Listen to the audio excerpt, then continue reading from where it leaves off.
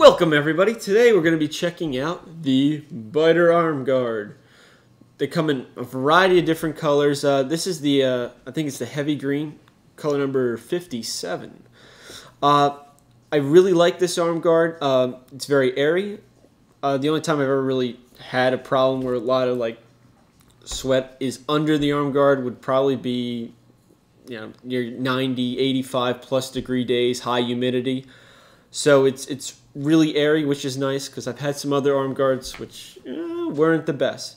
But besides that, it's really great. The straps are nice. They're really adjustable. I have two here because this one was actually my first one. After 3 or 4 years worth of use, shooting every single day, I actually managed to wear it out. Hopefully you can see, and we'll zoom in for you. But there's these little pieces of plastic here, and they've actually have broken. So after taking this Armguard on and off for all those years, I finally wore out the plastic and had to buy another one. The color did fade slightly, but again, you're out on hot archery fields, you're shooting every day. Eventually, the color's going to get bleached out by the sun. Other things I like: comfortable straps, which is very nice.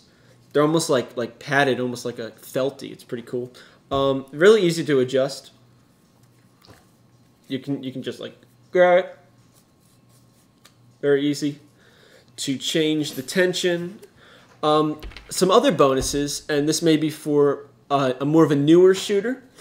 I personally only use one Beiter Armguard, but you can buy.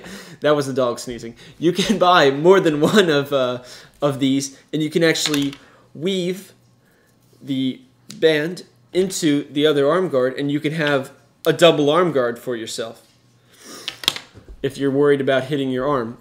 I highly recommend one of these. Been using it now, probably going on 6 years after buying the second one. Altogether between the two. I'll put a link in the description down below to Beiter's website so you can check them out for yourself. Check out all the color varieties. They had a whole bunch. And again, thank you for watching, and as always, happy shooting.